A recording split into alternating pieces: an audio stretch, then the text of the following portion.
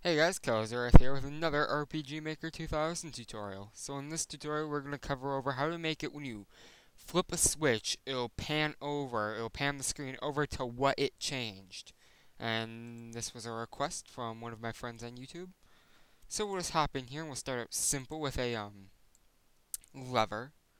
Let me go down to, I believe it's under objects. Notice the tip, I recommend you always use the same type of lever and or button when you do these types of things so people get used to the whole, you know, clicking that type of lever to do that type of thing, if that makes sense.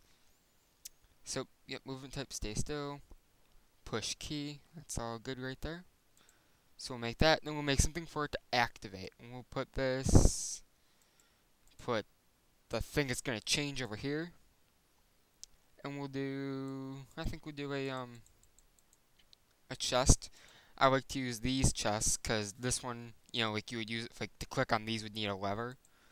So that's good. That works fine. So let's get into the coding here. So for this one, the first thing you want to do is you want to choose. God, I just did this. Okay, hold on. So when it starts, you want to do where is pan screen. Then move position. Wait until done. Right.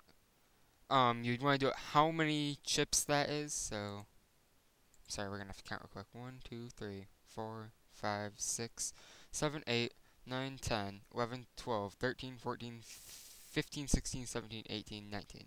I think I lost count, so, but okay. So 19, pan screen over 19.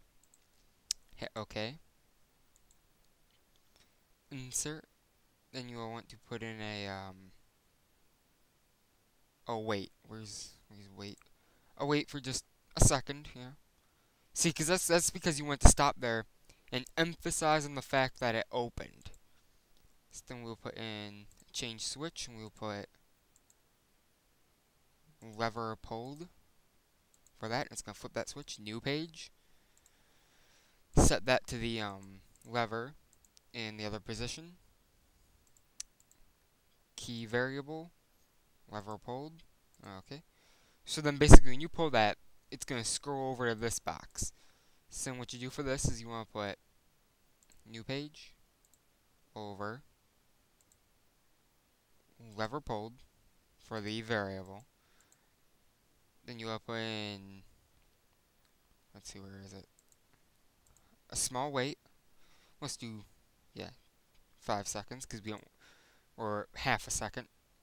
Wait, and then import another switch. So, oh, I keep losing these, man. Okay, we'll put that in screen panned. Okay.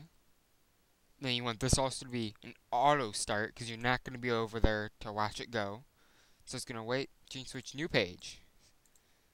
Screen panned. Set, and then we'll change this to an open chest. And then you want this to be auto start also. Insert. And then you want to put in another very small wait, and this is in 0.1 of a second, so it's going to be open for just a little bit of time, so you can just show that it opened, because you want people to recognize that that lever opened that chest, or door, or a panel, if you're making like a puzzle. So then we want to go back to, where is it, pan screen, return position. Actually, we'll stay on the safe side, let's move it left 19. That's assuming you've measured it correctly. Actually, we'll do return position. Doesn't matter a whole lot. And then one more switch. Yes, lots of switches. For final pan. Okay, okay. Now on this page, you want to do the switch. Final pan, and this is where you put in all your chest things. Which, let's see, for a really simple chest, equip. Yep, let's do a potion. Insert in yet another switch. God. You'll get like hundreds of these things. Just looted. Just looted. New page. Open. Just looted. Oh, make sure all these are push key. because you don't want to auto start and it'll break it pretty much. So this one, yep, auto start. Okay. So let's test it. Yep, save it.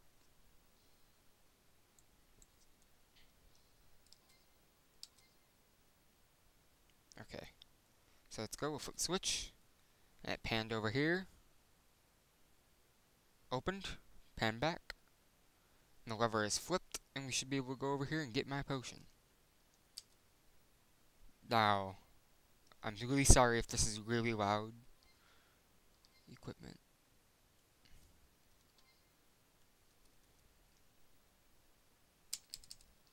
Well, oh well. Either way, my my final thing here must have screwed up.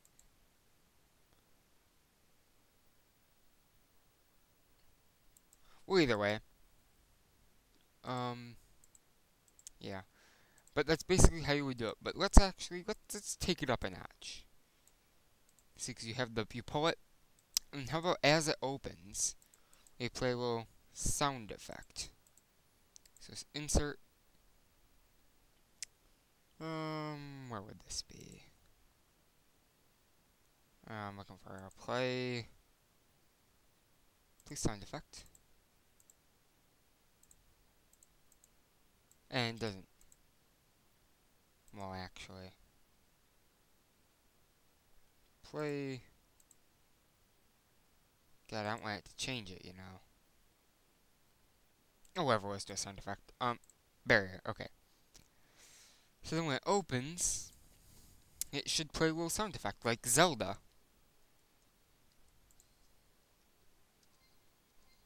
Sure we've all played a Zelda game.